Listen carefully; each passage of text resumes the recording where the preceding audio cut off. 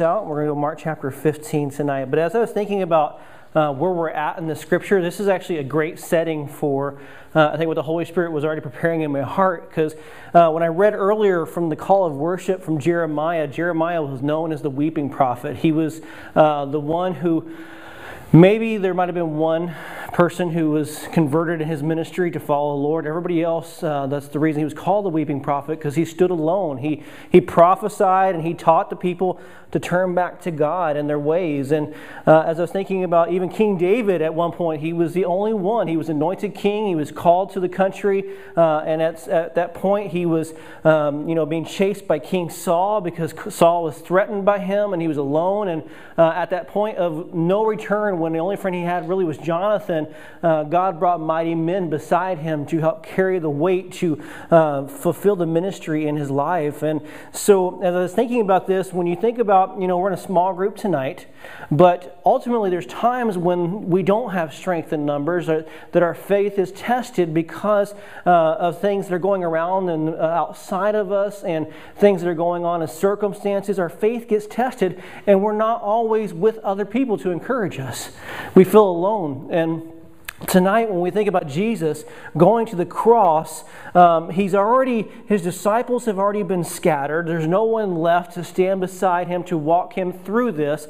And so he's feeling the weight of the ministry. He's feeling the weight of the call of what he has to do. And it's all on his shoulders, all by himself. And so as we pick it up in chapter 15 tonight, if you remember, when Jesus was falsely trialed, he went to this kangaroo-style court that was just made up of people who wanted to kill Jesus rather than get to justice. And they could not convict him. They brought him before Pilate, and they could not bring up real charges. So Pilate said, you know what? I'm fearing the people, and what I want to do is put Jesus up as a bargaining block for the people to choose whether you're going to pick Barabbas or Jesus. And the blood of Jesus was demanded to be spilled by the crowd rather than released. And now the Romans, the most brutal and perfect executioners of all time, are going to joyfully crucify Jesus in this chapter. And now Barabbas has been set free and Jesus is in the hands of the Roman soldiers. And I just want to give a little warning. This is a disturbing chapter. It's hard to get through because maybe if you don't know the Lord yet and it's new to you, it doesn't mean so much. But as I get older and older and older in Him and the Lord, every time I go back and I read the crucifixion, it weighs on me even more and more, just what He went through. So it's a little bit of a disturbing chapter because this kind of evil was unleashed upon our Savior, but it was for us to see something very important, that when the Bible says He took our place, we actually understand what He endured to take our place in this. So let's begin in verse 16 together.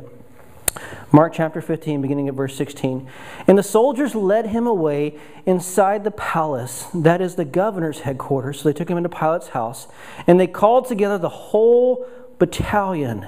And they clothed him in a purple cloak, and twisting together a crown of thorns, they put it on him. And they began to salute him, "Hail, King of the Jews!" And they were striking his head with a reed and spitting on him and kneeling down in homage to him. And when they had mocked him, they stripped him of the purple cloak and put on his own clothes back on him. And they led him out to crucify him. So we have this vicious opening scene after the court appearance. And it's this vicious encounter with the soldiers. And in the Greek here, in verse 19, depending on what version you have, the Greek is, the verb that they use is actually, it's imperfect and it's tense. So and if the ESV is more up to date, but the King James and the New King James don't hit it as hard. But what they're telling us here is they were continuously hitting him and continuously spitting on him. And it's important to understand that the entire Roman battalion that was stationed there in verse 16 was doing this to Jesus over and over and over again. It was to begin the crucifixion process, but also to show us exactly what evil man thinks of God's rule. They don't want God to rule them, do they? They don't want His leadership. They want to do what they want to be, okay and comfortable in their sin and what they're doing, and so they rebel against Him. So it's a picture of what God, when He says, "I love you," and man says, "You know what? I don't want anything to do with you." So I want to look at a couple things. Look at the insulting scarlet robe that they talked about. So it's just an imitation. What a king should have been wearing were imperial purple kingly robes. And they're taking off this scarlet robe, which was probably one of the soldiers that has been worn in battle, and it's probably got bloodstains already on it. It's starting to wear out. But they put this on Jesus in mockery of him. And they put upon him on his head a crown. And it was laced with rubies, but spiritually it was because it was laced with his great drops of blood that there was rubies all around his crown. The soldiers paid him homage, but the only homage they really gave him was their filthy spit that ran down his face at this time. This is a horrific look. In their final mockery, they bow on their knees and they shout out, "Hail, King of the Jews." He was not their king. They rejected him. But like every victim of the crucifixion now, when they would crucify someone, the person that was being crucified would have to carry their own cross. And what that means is they would have to carry the cross beam itself. And this thing weighed anywhere from 75 to 125 pounds. The complete cross would weigh 300 pounds altogether. But typically the victim would be stripped naked and they would be tied to this beam. And they would have to carry that from wherever the beating or the flogging just happened to the cross. And what Scripture describes to us is they had to go out of the city. So if you can imagine what Jesus is looking at physically, is in the distance is this upright vertical piece that's already stationary in the ground. This is what the criminal will be facing as they carry their crossbeam from wherever this, the verdict has been passed, the beating has happened, and now they have to carry it to the cross. And so it would be looming into the distance. And it would be this reminder that this is the point. These are my final steps, that this is the end point for my life. This is where my life is going to end now after this long walk. But Jesus had already been beaten so differently than everyone else. A whole battalion came in. That beating that morning, he'd already lost an enormous amount of blood. He was already weak physically. And the Romans, they wanted to keep him alive, and this is what they did in verse 21. They wanted him to get to the cross. So in verse 21 it says, "And they compelled a passerby, Simon of Cyrene, who was coming in from the country, the father of Alexander and Rufus, to carry his cross." So, the Romans could have picked anybody. They could have picked another Jewish person and said, "Hey, I want you to carry the cross for Jesus." But instead, what happened, they were afraid that this would cause an uproar because it's the Jewish people who want Jesus dead. And so instead of enlisting the help of a Jewish person, they find a stranger, someone who lives 800 miles away from northern Africa, who happens to be there for Passover, to come carry his cross and say, he's already so weakened from what we've done to him that most likely just carrying that cross physically would kill him. But we want him to be crucified. We don't know much about Simon. This is he's a very little blip in the Scripture, but after carrying the cross of Christ and following Jesus up the hill to Calvary and being beside him, it had impacted his life in such a way that we hear later on in Acts chapter or Romans 16:13 that his son Rufus actually becomes a believer. So this had affected him so much that Simon, he literally understood when Jesus says, "I want you to pick up your cross and follow me," he got to experience what that was like.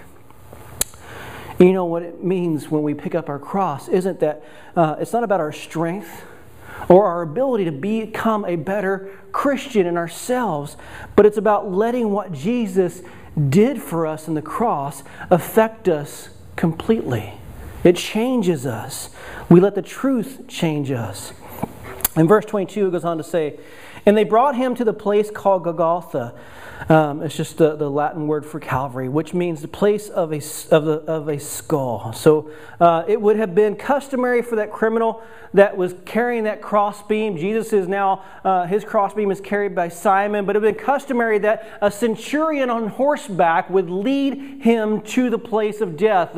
The leader of the executioner team would do this, and what they would also do is, for the criminal, they would enlist a herald. herald. And a herald would be the same word that we use for evangelist today, someone who would proclaim the news. Unfortunately, though, we get to herald the news of the gospel, but in Jesus' case, they were heralding the criminal accusations. And so they would have been saying things like, this is the king of the Jews who's leading the insurrection against Rome, and this is his price to pay for being a traitor to the country. But it was all false accusations. Verse 23 goes on to say, as they led him out, and they offered him wine and mixed with myrrh, but he did not take it. And they crucified him and divided his garments among them, casting lots for them to decide what each should take. Now, they had offered Jesus this wine mixed with myrrh, and just to break it down in our terms, this would be a narcotic or a painkiller. And what they would do is they started this practice in Proverbs that when Jewish people were going through these type of perils, they would offer this and kind of care of them just to give them some relief from the pain. But Jesus refuses it. And the only reason I can think of this is, he wants to have all, and he must have all of his faculties to be able to handle what's going on, what he's dealing with, not only physically, but spiritually on the cross and what's coming next to accomplish it. He had to be in full control of what he was thinking and understanding. Now, there's two main reasons, though, when you think of suffering, that Jesus had to suffer this way. And the first one is it was necessary for the completion of atonement. And so that's a big Christian word for atonement. But basically, if you can understand that something was broken between God and man, we call it reconciliation, when God put it back together through Jesus for mankind. So he had to complete that. That process had to be totally fulfilled, and so suffering must have been part of that. The second thing was Jesus had to suffer to complete his character. Now this is hard to understand. He had to complete his character as his new role as the high priest who would sympathize with us. He had to go through everything. Every blow that he took, every nail in his hand, everything that went into his feet, his side, he had to complete that so that he could become that high priest for us on our behalf between us and God the Father. That he would know how to assist those who actually go through all these suffering. How can you have a friend that sticks closer to you than a brother who understands suffering unless they've been through it? Then he can walk us through it as a faithful high priest. Verse 25 goes on to say, and it was the third hour when they crucified him. And the inscription of the charge against him read, the King of the Jews. So Jesus, he is the King of the Jews. He's the King of all kings. He's the Lord of all lords. So that was a rightful title. But in this sense, what they're doing is they're mocking Jesus. Not because they're thinking he is the King of Jews, but this is the charge. This is the criminal accusation that is hanging above his head on the cross. You can see in the background behind me that wooden sign above him. And because it was a charge that he was trying to lead an insurrection against Rome, he was trying to overthrow the ruler of Rome, which would have been Caesar. And Jesus stands wrongfully accused, but he offered himself to Israel. And there's that beautiful scripture where he says, O Israel, I would have longed to gather you like a mother hen would gather her chicks beneath her wings, but you did not want me. So no, he wasn't the King of the Jews in their hearts, even though he was the King of all kings. Israel rejected him. So again, it's a false accusation, but this was the criminal accusation above his head. In verse 27, it goes on to say, and with him they crucified two robbers, one on his right and one on his left. And those who passed by derided him, wagging their heads and saying, aha, you who were to destroy the temple and rebuild it in 3 days, save yourself and come down from that cross. So also the chief priests with the scribes mocked him to one another, saying, he saved others, he cannot save himself. The Greek scholar Robinson talks about this word mocking in Mark 15:31. In the Greek, it describes it like acting like silly children who love to mock one another. So this was, if you could picture this, these high priests, these people of high ranking authority and of high stature in the city are prancing around like little kids taunting Jesus. This is how foolish they have become. They have reverted, or they've went back to like a childlike state, and they're just mocking Jesus. And Jesus is described as hanging between two thieves here. And this is really important because as we walk through Jesus' life through the book of Mark, we've looked at certain prophecies that help us to understand this was the Messiah. Jesus was who he says he was. And so the reason he was hanging between two thieves was to fulfill the prophecy of Isaiah 53:12. And it says, because he poured out his soul to death and was numbered with the transgressors. So he had transgressors on both sides of him, and he was treated just as if he was one of them. And the chant was, save yourself. Now, this could have all ended right here. In the other Gospels, we know Jesus talks about how he could have called down legions of angels to bring him off the cross. Or he could have called them down and he could have wiped out every man. And I always paint this picture. In the Old Testament, one angel came during the night and wiped out 180,000 men by himself. Now, legions are thousands of angels. He could have called down just the angels, not even used his power to destroy all mankind. But the fact is that if he did save himself, if he did pull himself off the cross, he could not have saved us. Why? Because the work was not done. It was not complete. So this is the understanding behind redemption. If Jesus did not die in our place, if that debt for our sins was not fully paid, we would still be owing. We wouldn't have been saved. My first car was given to me by my dad, but my second car I actually purchased, and it was a 1989 Oldsmobile Cutlass Supreme, and I loved it because it was still the metal body type, it was before fiberglass, so it was a heavy car, it was a manly car, all these things, and this was in 1998, and so we didn't have a lot of the E kind of online stuff to make payments with, so from the bank they handed me a little book that had all the payment slips inside of it. And for 2 years, I paid $197 a month for that car. And I remember when I got to the end of that book, that 24th, that receipt, you pull that out. It was such a wonderful sound to hear that rip, the perforated edges just tearing down like that. And it was to remind me this was the last payment. I don't owe anybody else anything on this car. It's actually mine. I owe it. And it was just a great feeling. But if I had missed just one of those receipts, if I got 23 out of 24, would that car be mine? No, I would have still owed on it. So the debt would still have not been paid off. Jesus could not just go most of the way to the cross. He couldn't just go halfway or 3/4 way. He had to see it through because he had to repay the debt that we could not pay. That is redemption. He paid for every single ounce of wrath that God had intended for sin and for sinners so that we would never have to experience it as his followers. And so they cried, or they crucified him for this. A theologian by the name of Edwards says, although the Romans did not invent crucifixion, they sure perfected it as a form of torture and capital punishment that was designed to produce a slow death with maximum pain and suffering.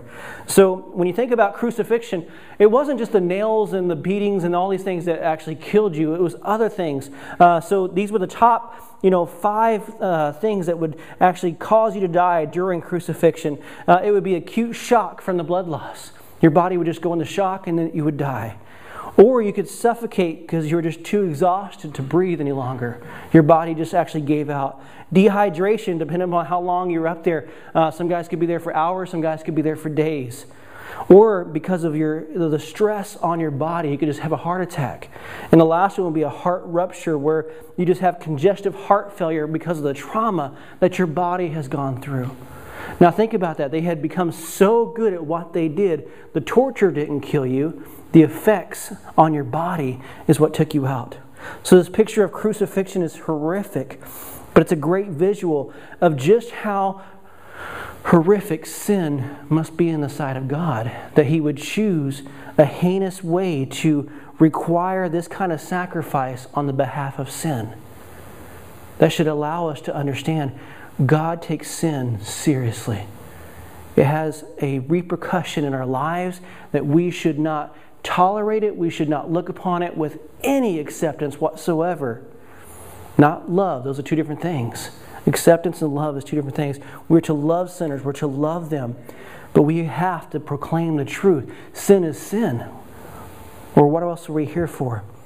Verse 32 goes on to say, let the Christ, the King of Israel, come down now from the cross, that we may see and believe.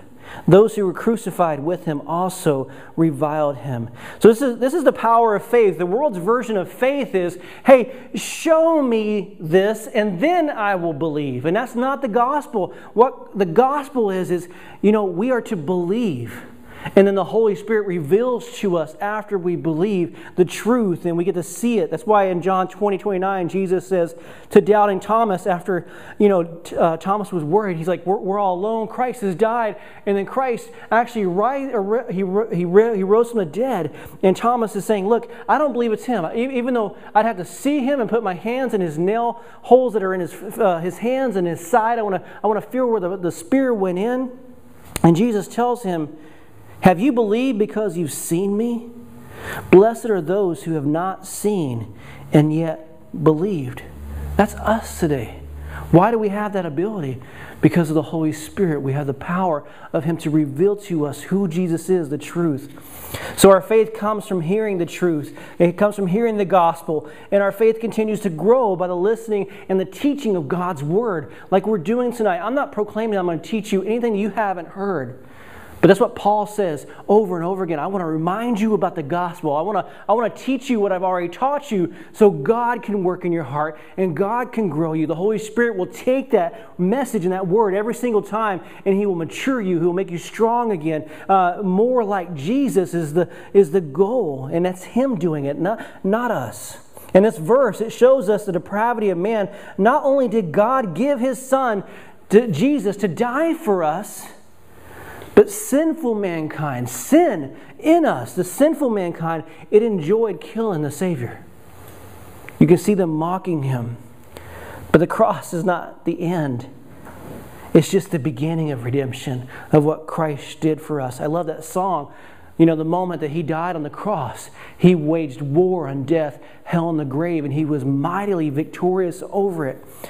Now these same high priests, this is the power of the gospel, how they mocked Jesus. On this day, they all mocked Him. They saw Him. They spit on Him. They jeered Him all the way to the cross. These same high priests, most of them would come to believe and experience the actual work of the Spirit in their lives. Acts chapter 6 verse 7 says, and the word of God continued to increase, and the number of disciples multiplied greatly in Jerusalem, and a great many of the priests became obedient to the faith. Now, if that's not a picture of the gospel, I don't know what is. That these men who mocked Him on this day got to experience complete forgiveness. And any of the gospel that preaches anything different than that Jesus can save anyone is foolishness. These are the guys who put Him on the cross. That's the good news of the gospel. Verse 33 goes on to say, and when the 6th hour had come, there was darkness over the whole land until the 9th hour. Now, there was darkness just like in the book of Exodus, right before the angel of death came to fulfill the last plague on Egypt so that the Pharaoh would release them. Remember, we talked about how Jesus is that Passover lamb. This was very similar. Then the whole of Egypt became dark, and nobody knew what was going on. All they could hear was the screams of people that the plague was so bad. But here, man didn't want to see what was happening on the cross. They didn't want to see the marvelous work that God was doing on our behalf, of what Jesus was laying His life down. They didn't want to see it. So God removed their ability to even look upon it physically. He made it dark.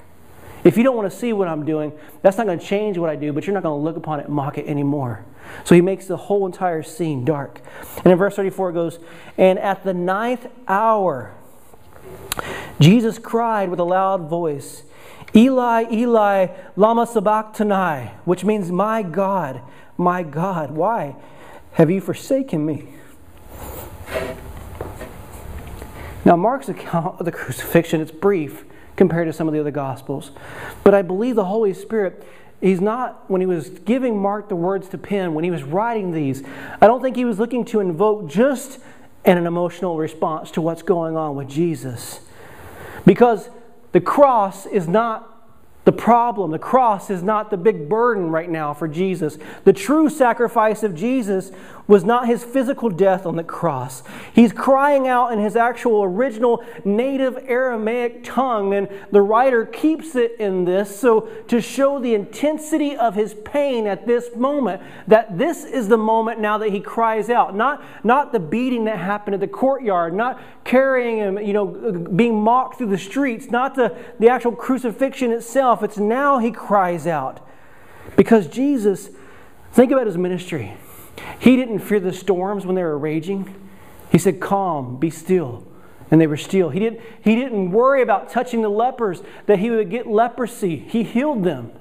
He didn't worry about the demon-possessed people. He had power over the legions. They had to bow and ask him permission to go places. He didn't even fear the soldiers when they were demanding an answer from him or mocking him. He was totally secure. The agony, though, that rolled off Jesus' tongue when he said this, the true terror of the cross, was actually for him being out of fellowship with God the Father while all this was going on.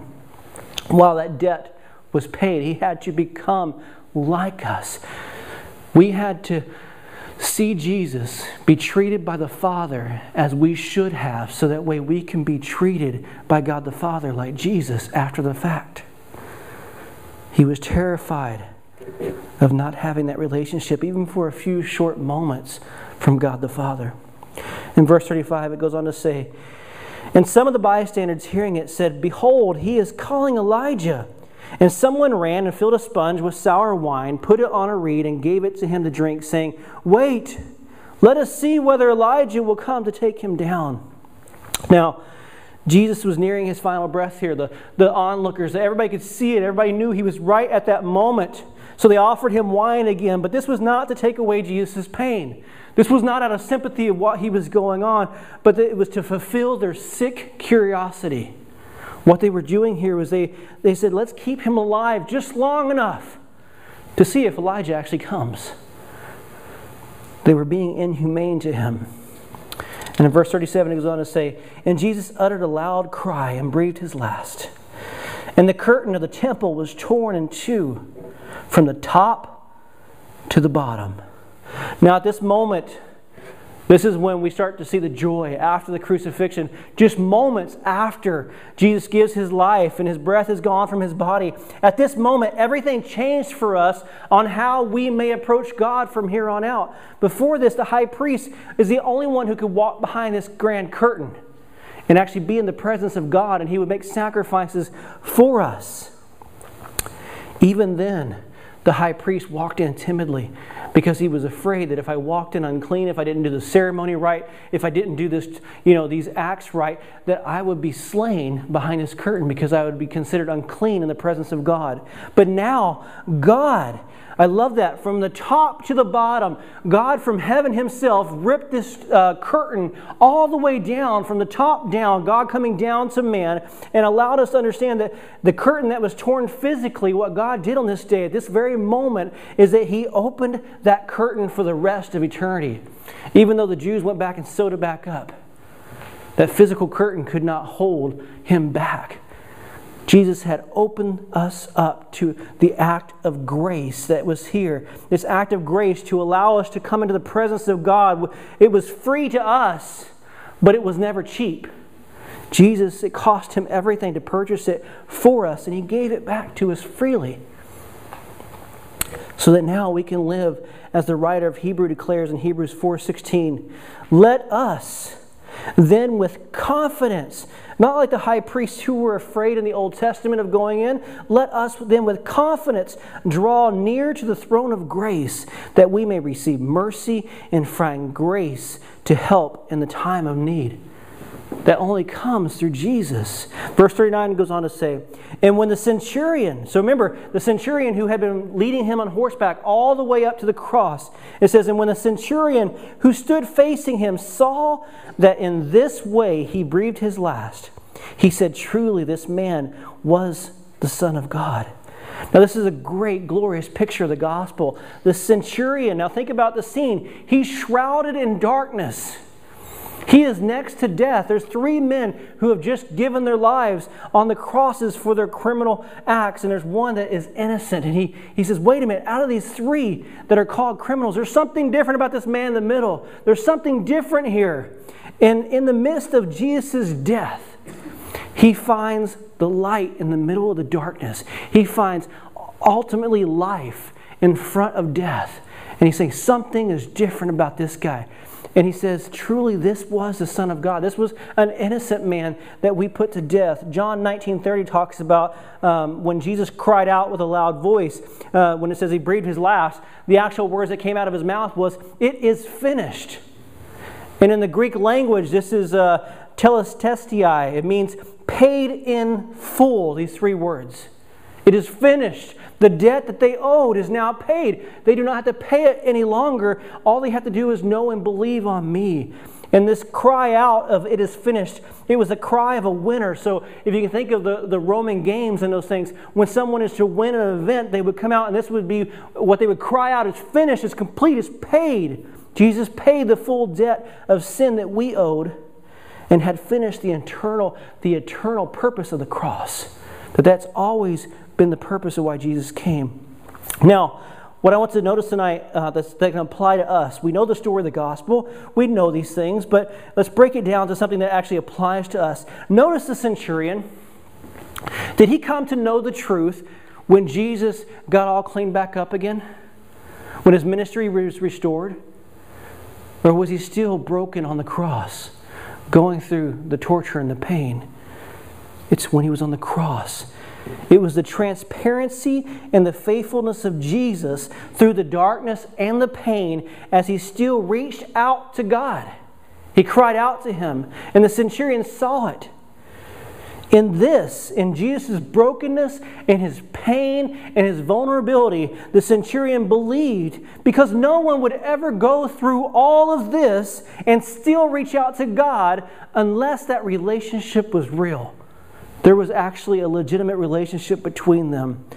And as a church, as Christians, if we want to really reach others for Christ, we have to be vulnerable like this. We have to allow, when we're going through the moments of disappointment, of pain, or even loss in our lives, that that's when we need to pay attention the most, that people are watching us. People are looking at us. And we need to stop faking it and letting everybody say, we're okay. When we're really not. It's okay to be who we really are in that moment, to talk about it, to, if we're questioning or hurting or we feel alone. That seems to be the theme tonight. In those moments, we cry out to God, and we sure better let other people see it. Our walk is not about perfection, but rather about pointing to God in every circumstance that happens in our life. When I lost my dad back in July, when I was in that hospital in that town, Sherry was with me, but I was able to be a witness to more people during that time of pain and loss in my life than I've had in quite some time. It was a moment because my circumstances changed. Yes, the pain was real, the loss was real, but my purpose in life did not change. And I got a chance to minister to others. And when the church grew in the book of Acts, it was not because of good programming, a great worship team, a great speaker, a great building. None of those things is what grew the church. In Acts chapter 2, verse 42, it says, "And they devoted themselves." You see how this is a personal response? What's the congregation's part in this? They devoted themselves to the apostles' teachings, which is the word, and the fellowship, to the breaking of bread and the prayers, and awe came upon every soul. So once there was this part in them that says, look, I need to be devoted to this no matter what happens, whether it comes storm, high water, whatever it is, I am devoted to what God is doing in my life and in this community, in this church. And if we'll be transparent, despite what others might think or even mock, like Jesus is being mocked, the power of Jesus in our life will be evident to others, that God will bring them to ask. Like the centurion who was looking upon Jesus, what's different about this guy in the middle? He's going through the exact same thing everybody else is, but there's something different about him. You know, I've talked about the prosperity gospel so many times, but you know, when we're actually prospering, usually the outcome of that, when people look upon us, is they get jealous and envious. They want what we have if we're prospering. And I'm not saying that prospering is not a good thing. God, you know, He reigns on the just, the unjust. He gives all those things. He gives good gifts. But what I'm talking about here is, if that's the only thing that we feel like we have to be in good standings to minister or to be effective, we're missing out on the bigger picture. People truly take notice when they see us navigate hard times while putting our trust in the Lord. That's huge. I'll finish with this verse. 2 Corinthians 1, 3-4. It says, "Blessed be the God and the Father of our Lord Jesus Christ, the Father of mercies and God of all comfort, who comforts us in all our affliction, so that we may be able to comfort those who are in any affliction with the comfort with which we ourselves are comforted by God." Wow. Wait a minute, that just blows people's theology out of the way. You have to be able to go through what they have gone through to be able to minister to them. That's not what that scripture says. He says He comforts us in what we're going through so that we may be able to comfort them through anything they go through. That is how grace works, because we understand how God comforts us in ours. Maybe theirs is different, but it's still the same comforter. So He can comfort us because He endured this chapter tonight. He can comfort us because He went to the cross, and He sympathizes with us because He took on everything that we owed as a debt and paid it in full. Let's bow our heads and pray.